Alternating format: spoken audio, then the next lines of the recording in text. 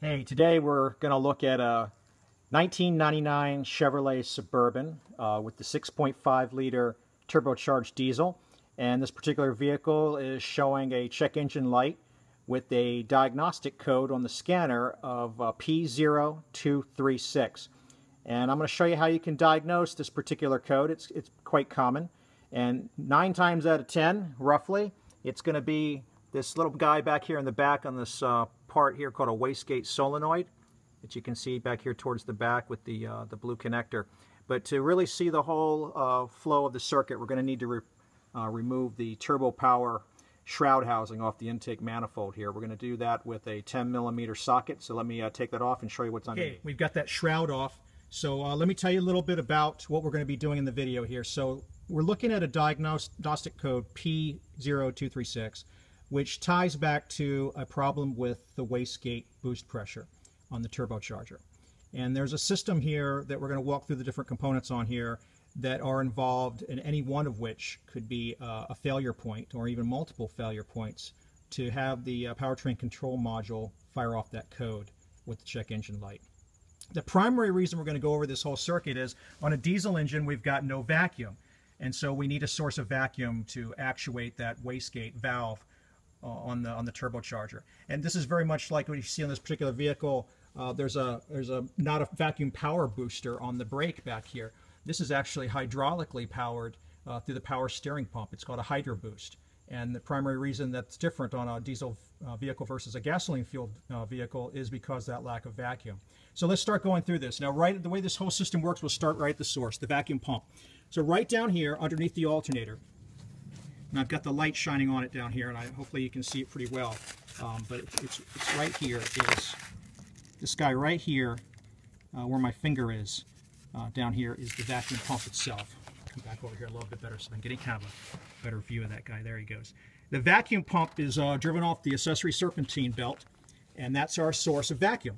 And on the top of that, so there's a metal nipple on there, and then on the top of that is a black connector to a orange hardline vacuum tube. You can see coming up here, exiting right behind the alternator bracket.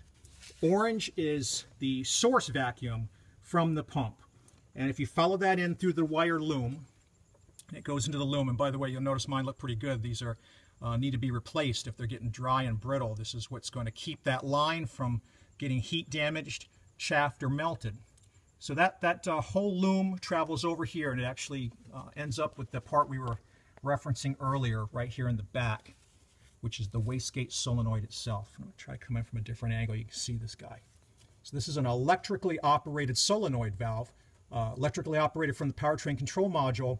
When it sends out a signal to need more boost, it's going to let the vacuum from this pump then flow into the second line that's a hard black plastic line, comes back through the same wire loom. That guy's going to route over to this can over here, which is a vacuum actuator. And this vacuum actuator inside this guy is a diaphragm that's pulled up by vacuum and a spring.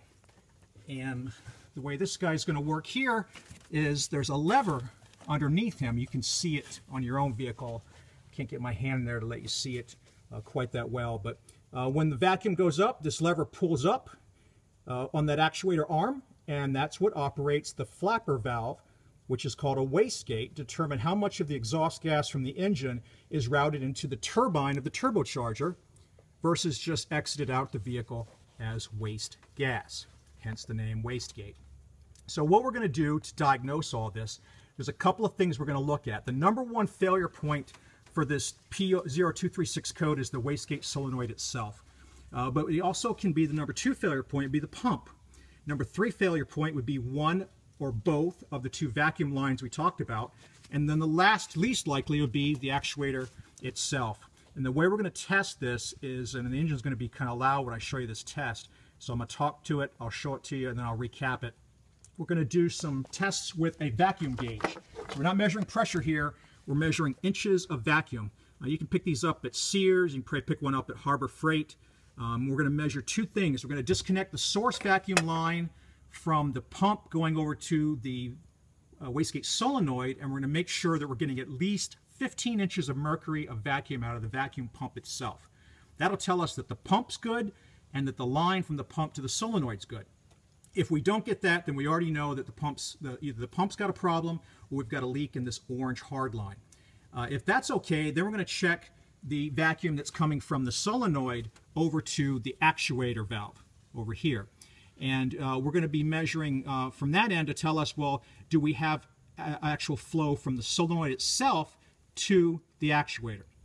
If we don't get vacuum here, and it's not this black vacuum line, then we know we can replace the solenoid itself, and that tends to be the source of these problems. Of course, another thing that we won't be able to test today, but you might have to look at if none of this turns out to be the situation for your vehicle, is there could be a problem with the electrical connector on the solenoid coming from the powertrain control module.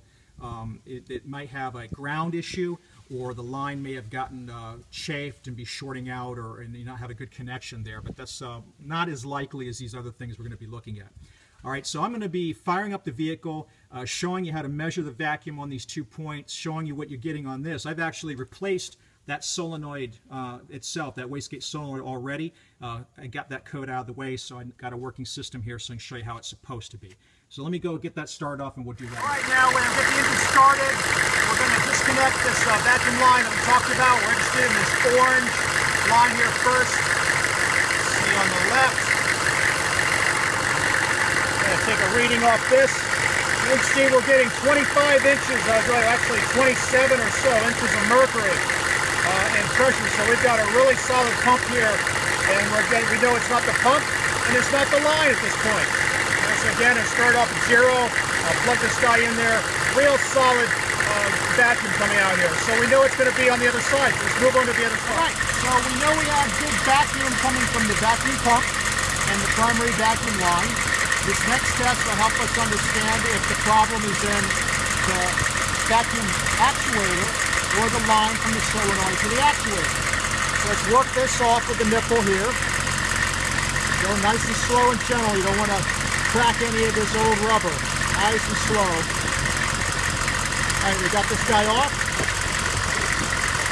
On our vacuum gauge, we're going to put them in here and see what we get. Looks like we're getting 17 inches of mercury, a little bit more, and that's great. Anything more than 15 is good.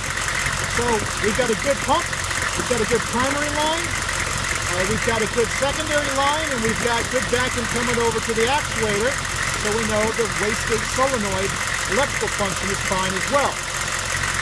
Let me stop the engine and kind of recap what we've looked at here and things you can check. Okay, so we got the engine shut off now. We can talk without having to raise our voice above the background clatter here. So we're focused mostly on this part I'm showing you right here. This is the wastegate solenoid here. And you can see we talked about how to remove the vacuum hose here. The factory vacuum hose is a hard line hose. And I'd recommend you replace it with the same thing on a diesel engine. The soft rubber hoses are going to be much more likely to be damaged from the heat here. But you can see now what you need to check. Vacuum pressure that you want on both ends here, you're looking at 15 inches of mercury minimum. You need that vacuum gauge, Sears or Harbor Freight. Vacuum pump, primary line, wastegate solenoid if you find that you're not getting the same type of expectations over here at the actuator. Some part numbers here. I always, if you see my other videos, I'm always using GM parts. That vacuum pump is an ACDelco 215-479. It's currently a GM 890 17558. Highly recommend GM ACDelco parts. I've had this vehicle since brand new in 1999. I've only had to replace that pump once. I expect never have to do it again in my lifetime.